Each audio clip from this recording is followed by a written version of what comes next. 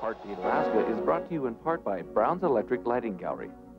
Thank you, Brown's Electric, for your generous support of Heartbeat Alaska. Heartbeat Alaska is made possible by Cooperative Carlisle Transportation, your full-service transportation and logistics company. Heartbeat Alaska is also brought to you by Frontier Flying Service. Thank you, Frontier, for getting Heartbeat Alaska airborne. 1, 2, 3, 4, let's go. It's Heartbeat. It's a fabulous show. Alaska. Hi, Heartbeat Alaska. It's Heartbeat. Alaska. Pull up a chair and enjoy the show. Hear it from Sitka to Barrow. Gather around for Jeannie's show. It's the Aleut, the Indian, and the Eskimo. It's the Aleut, the Indian, and the Eskimo. Welcome one, welcome all. Hello, everyone, and welcome to Heartbeat Alaska Native News and Information. I'm Jeannie Green. It's another great program. This program is on the issue of fisheries in Chignik Lagoon. I make it a point not to pitch Native people against Native people, one issue against another in the same community, but this issue is very important. Fisheries, very controversial no matter where you live in the state of Alaska. Let's take a look at Chignik Lagoon and how the cooperative fisheries has affected the lives in this tiny Aleut community. Then after we travel north and take a look at the Norton Sound king crab fishery. It's a wonderful show. Thank you for joining me. A few weeks ago, Heartbeat Alaska took you to Chignik Lagoon, where an experimental fishery has been in effect for the past 3 years. With the low fish prices and competition from farm fish, a few fishermen took the idea of a fishing co-op to the state to cut down on the cost of operating almost 100 boats, while at the same time improving the quality of the fish by producing mostly live fish. It was the belief of the co-op that this could only be achieved by requesting that the state put an allocation of 1% on the Sockeye salmon. The state granted their request, and this year the co-op with its 87 members would be allowed to harvest 87% of the catch, and the competitive fleet would harvest 13%. I'm an independent fisherman, so we only have an allocation of 13% this year, and 13% of this fishery is nothing. And I'm thinking that if this particular co-op idea was such a good plan, why does there need to be an allocation? The reason they have to have allocation is they're not efficient. If they were efficient and were good at what they did, they wouldn't need an allocation. They're not efficient, and there's a lot of waste inside that co-op. And I see more of it now that I'm in it, or my dad's in it, and I'm the one that's got the permit, so I have to go to all these meetings. If there were no allocation, everybody would keep, there'd be this escalation. People would be, okay, well, they're catching too much fish, so we'd have to add more boats to catch more fish, and then they'd add more boats, and we'd add more. So you'd be right back in the same position of fighting over the most fish as you possibly can in the shortest period of time possible. And that's the problem of the Alaska fishing industry. That's what all the competitive fisheries do, and that's why quality is poor in Alaska, and Alaska's gotten a bad reputation for its poor quality, and that's why we lost the markets to the farm fishers, producers. So that's what we try to avoid is racing for the fish, because then quality suffers and we're right back to 40 cents a pound again. Many other issues arose from the formation of the co-op and the allocation placed on the Sockeye, such as the seine net that was placed across the lead just below the weir. The state-owned weir counts the number of fish heading upstream to make sure enough fish get into the lakes and streams to spawn. This is called the escapement number, and if the weir doesn't get its count, the fishermen don't get to fish. And unfortunately, the weir was not getting the count necessary to open the fishery as often as the fishermen hoped. Some locals believe that the seine stretched across the lead is the reason why the weir is not getting their escapement goals. It just wasn't managed right, and this here's not being, if anybody's going to try and tell me this is managed in place, when you put a seine across down below the weir, and they're going to catch everything against it. Our idea that seine there in the first place is to get the fish going up there. How are you going to get 10, 15,000 a mile or so up to, or whatever it is from there up to that weir? It's impossible. The lead is out there, and they're supposed to have like 100 feet of opening in the middle. The other day we tried coming up, and that lead was totally all closed, and in the middle there where it was supposed to be opened. And what would that do to the fish then? The fish can't come up here. It's like a trap. It's literally a trap. Virginia Alec of Chignik Lake is just one of the resident subsistence users who depend on the salmon runs each year. We rely on subsistence heavily up here. That's our lifestyle. I'm just merely concerned with our subsistence lifestyle, and I think if they're going to take that away from us, you know,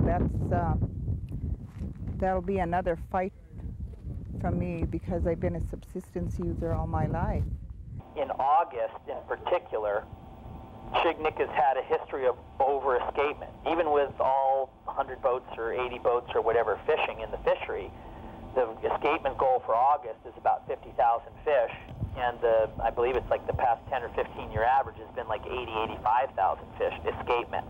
So the first year of the co-op, here we were trying to be efficient, using only 10 or 15 boats, I believe, at that time to harvest the fish, and try as we could, fish as hard as we could. We could not stop the fish. There was too much escapement.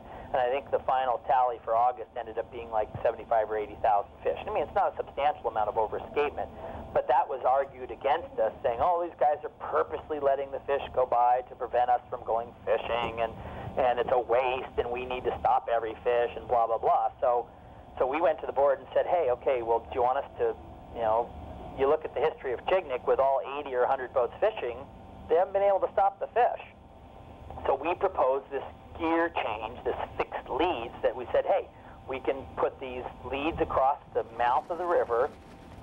We'll stop every fish if you want us to, and it's super efficient. We can be able to pump the live fish, you know, harvest them and do this live fish program that we've been so successful with. And that way we stop every fish, and we'll help Fish and Game control escapement, and we won't have to throw every single boat in the fleet out there to try to stop the fish, when we know, looking at past history, that we've been unsuccessful in doing that in the past anyway. So the Board of Fish agreed. They said, sure, let's create these fixed leads, let's try this. And they have been very successful. They work wonderfully. And again, they are managed, you know, realistically not by the co-op, by the Fish and Game. If we're stopping too much fish, the Fish and Game says, hey guys, remove the leads from the water or lift up the lead line and let the fish swim by. And it's amazing.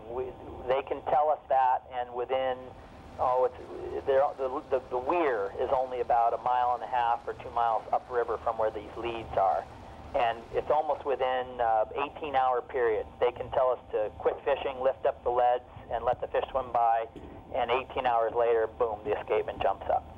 So it's really a tool that the Fish and Game can use to manage the escapement and to allow us to be more efficient in harvesting the fish.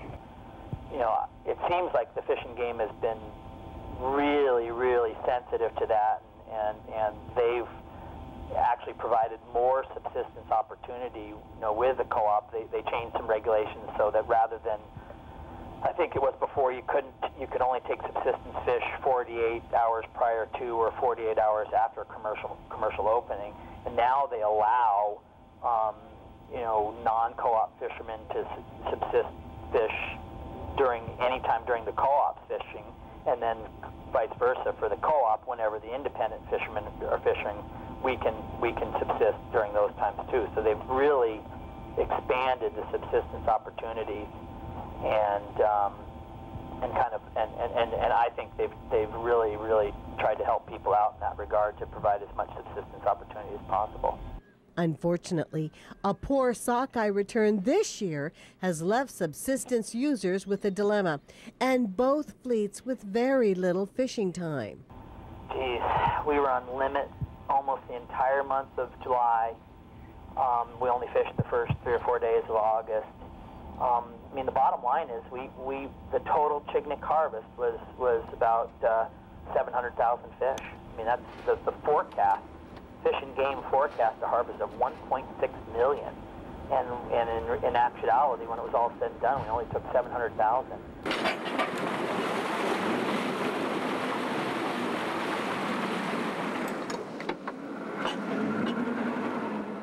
With such a low return and low escapement numbers, the independent fishermen were only allowed to fish 4 times this season. We got much less fishing time, and the independents got much less fishing time. And it's terrible. I mean, it's horrible. And everybody agrees. But like I said, the payout to the co-op has been pathetic, and I don't know how anybody can survive on 4 days of fishing, and I don't know, our guys are having a very, very difficult time as well. And that's, again, not a factor of the co-op existing in Chignik. I mean, thank goodness, if it weren't for the co-op in Chignik, we would have had a 700,000 fish run this year, but we'd be fishing for 45 cents a pound. And under the co-op, at least, we're averaging almost $1 a pound.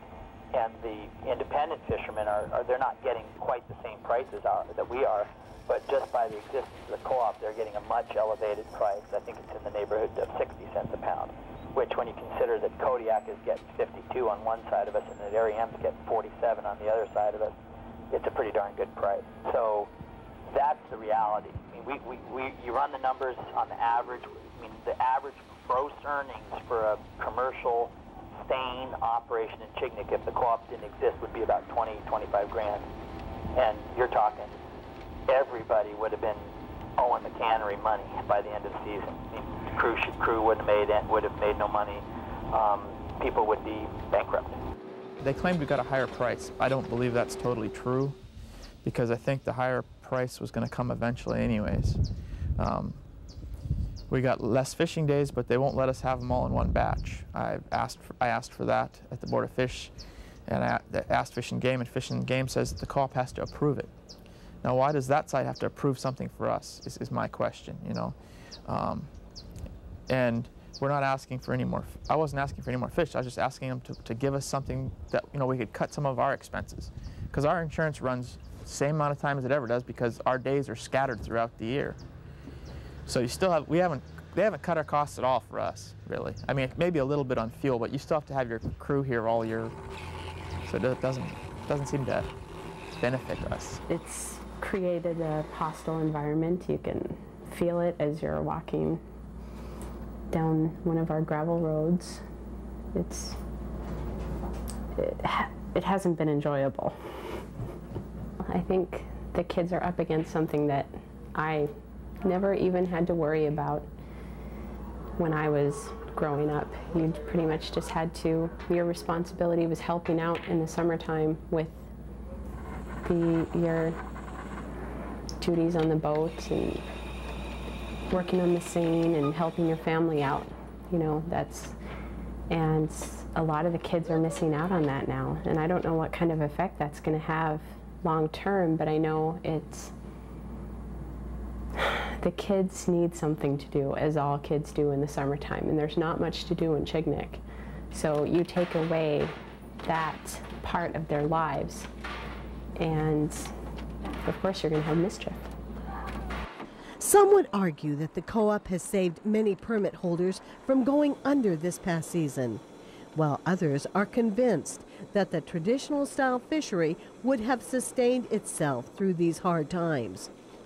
The debate of whether or not to continue with the co-op fishery will be decided by the Alaska Board of Fisheries.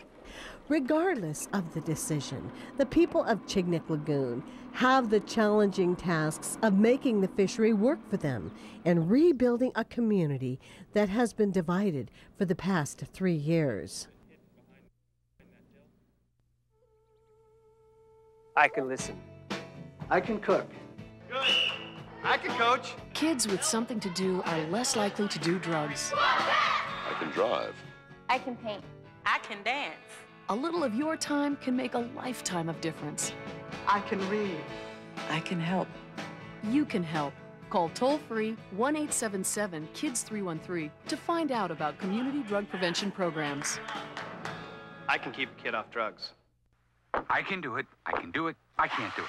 I can't stop smoking. Oh, that's a big surprise. Maybe next Monday. Sure. Maybe next year. Why not? Yeah, you know, cold turkey. Cold turkey. Ah, it's no use. I'm scum. I've always been You scum. want to know something? What? It took you a long time to learn to smoke, right? That's true. It's very true. Yeah, but I worked at it. What makes you think you can quit? I don't know. Just like that. Quitting takes practice. I like that. Well, call us. We'll show you how to quit slow. Slow for good. I can do that. I know you can. Thank you, everyone, for your help in this story. Thank you, everyone in Chignik Lagoon, for your help in this story. And we hope with this story that some light is shed that benefits the whole community. Let's travel now north to Norton Sound. NSEDC has a king crab fishery there. And please note, Heartbeat Alaska, Jeannie Green Productions, is much more than television programs. We're a full-service production house, as this crab infomercial will show you.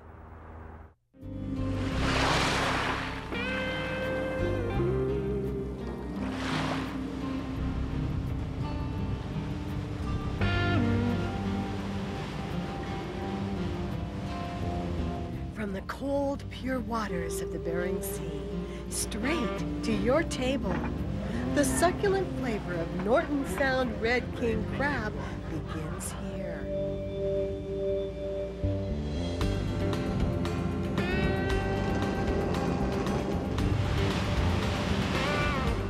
The Bering Sea separates Alaska from Russia. The cold, rich currents nurture some of the richest fishing grounds in the world. It's from here that hard-working Alaskans fish for one of the most sought-after delicacies in fine dining, Norton Sound Red King Crab. I enjoy it. I enjoy being out in the ocean, making a living in the ocean. Norton Sound Economic Development Corporation manages the fishery and ensures that profits benefit the fishermen and communities that live here in the place known simply as the Great Land.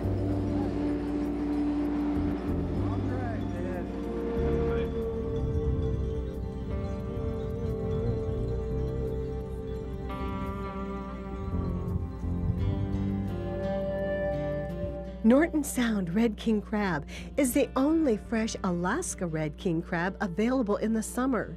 During July and August, fishing vessels bring their catch here. To the state-of-the-art processing plant in Nome. Here the crab is carefully cleaned and cooked to perfection in specially designed cookers. Unlike all the other crab processors in Alaska, Norton Sound Seafoods is not a large, fast-paced freezing operation. Here in Nome, we take the time to do it right.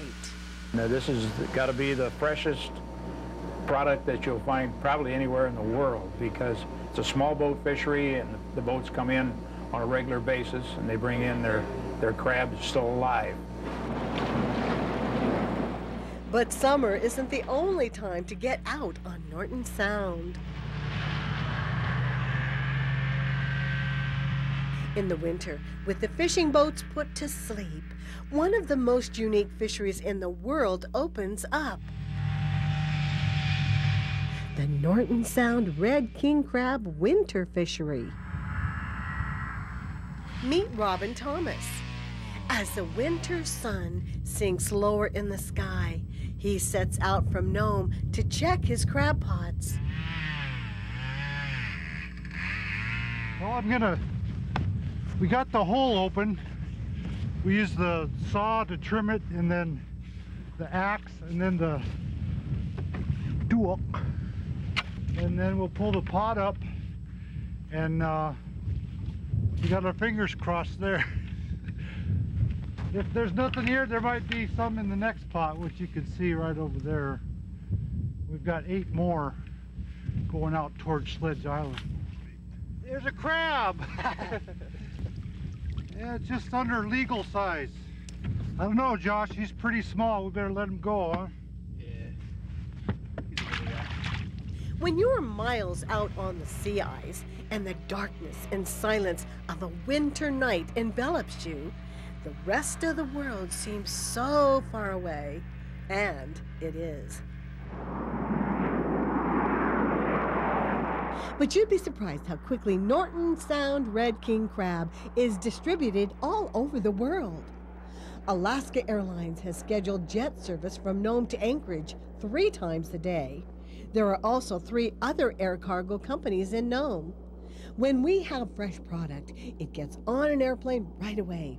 From Anchorage, most places in the continental U.S. are only a few hours away. Norton Sound Red King crab arrives to your door in 24 to 36 hours. And before it even gets on a plane, it's sealed in a special box with an insulated thermal liner and frozen gel packs. You can have confidence that Norton Sound Red King crab will arrive at your door market fresh and full of flavor.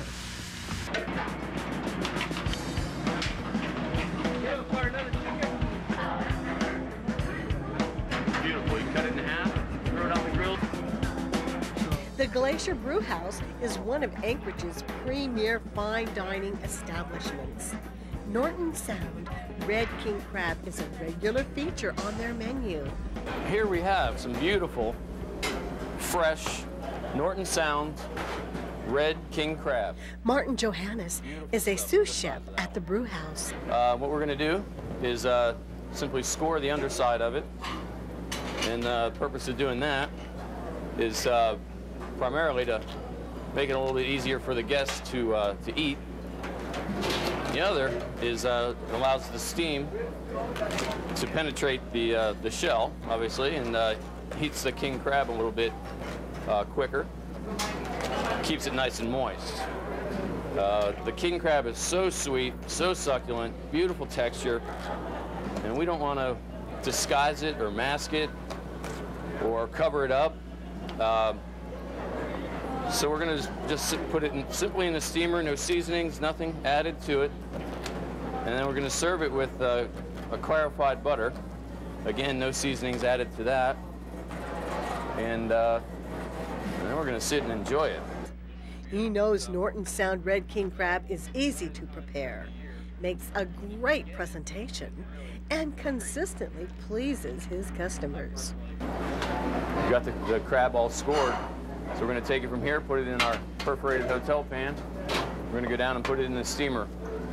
We'll try to steam it for about 4 minutes. All right, here we go.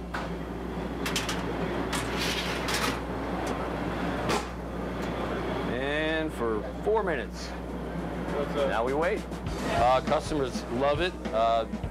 Overseas customers, guests come in here and rave about it, take pictures of it, just have a really good time with it. So we're really proud of the product that we serve, you know. Simple dish to prepare and wonderful to eat.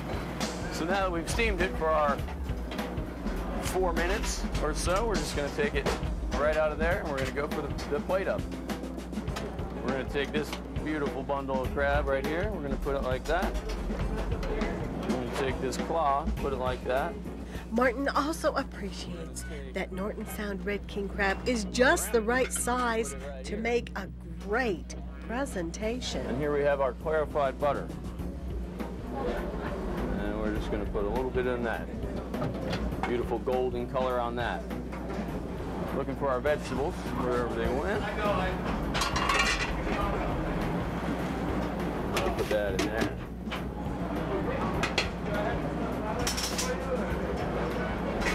And a little bit of vegetable. And a little bit of jasmine rice. We'll garnish of parsley. There we have it.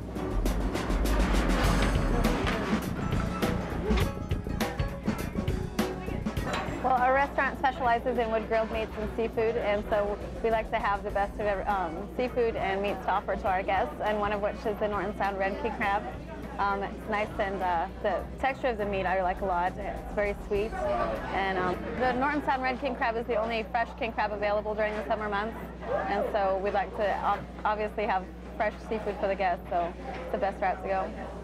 Norton Sound Red King crab is a very popular, easy to prepare addition to any menu.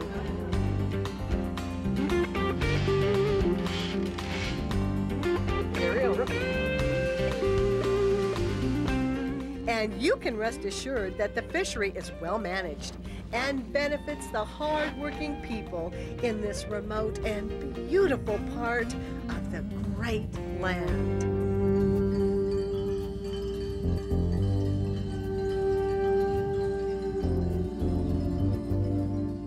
Thank you, Eugenia Siksick, and everyone, Tom McGuire, involved with this story, and thank you so much for joining us. Join us again next week. I'm Jeannie Green. God bless you. We'll see you then.